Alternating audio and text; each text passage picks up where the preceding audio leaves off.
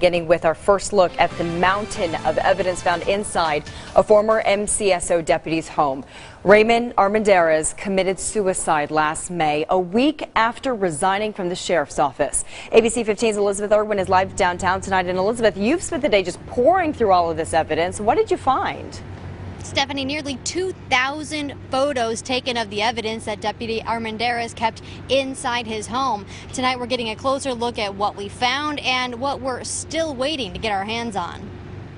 Photo after photo, giving us a deeper look at how serious this case really is. An MCSO deputy in a standoff with police just days before his death. We had heard about what was found inside Ramon Armendariz's home, but hadn't seen the huge scope of evidence he was hoarding until now. We're talking weapons, drugs, a bag investigators thought might be evidence for a Border Patrol case. Hundreds of driver's licenses, Mexican IDs, license plates, Social Security cards, credit cards.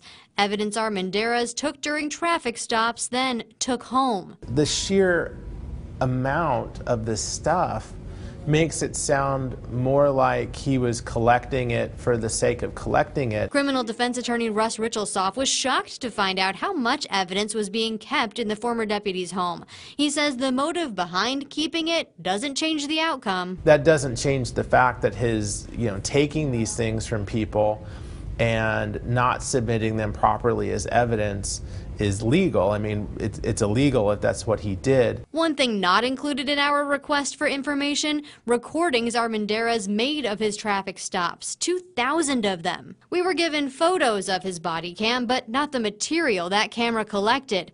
That information could have huge implications in Sheriff Joe Arpaio's racial profiling case.